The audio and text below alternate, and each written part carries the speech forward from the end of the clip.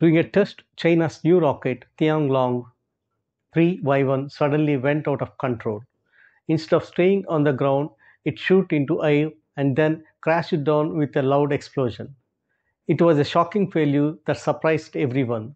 The test was supposed to check the engine while the rocket stayed in place, but something went wrong and the rocket malfunctioned. This rocket is being built by Space Pioneer, a private Chinese company trying to make a mark in space.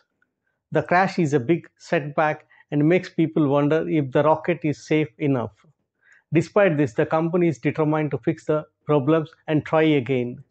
This accident shows how dangerous and difficult space testing can be, especially for new companies trying to reach the stars. Everyone will be watching closely to see what they do next.